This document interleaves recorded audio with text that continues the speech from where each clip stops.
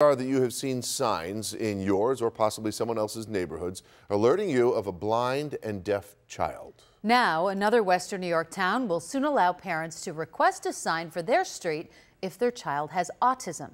2 on Your Side's Jackie Roberts explains.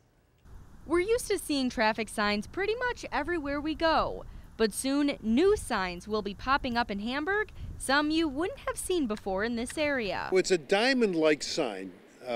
Yellow, very much like a yield sign or a caution sign, and it might say Child Autistic Area or Child with Autism. The Hamburg Town Board passed a resolution in a 4-to-1 vote that would allow traffic signs to warn drivers about an autistic child living in a particular neighborhood.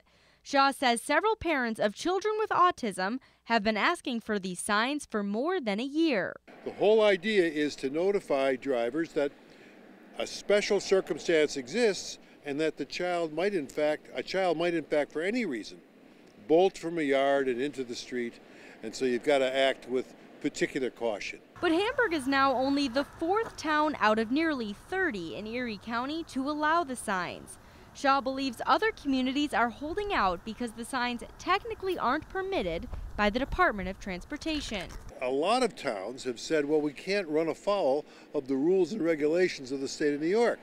We took the position in Hamburg that it's more important to deal with the needs of the people that live here and respect the anxiety that parents have. Parents interested would need to fill out this application and provide a statement from a doctor confirming the child does have autism, and also proof of where they live. Once approved, parents would have to re-up every year until the child turns 18. Shaw says so far, the feedback has been positive. Most people in the community want to do whatever we can to protect the lives and limb of folks who live here. Jackie Roberts, Channel 2 News. Jackie.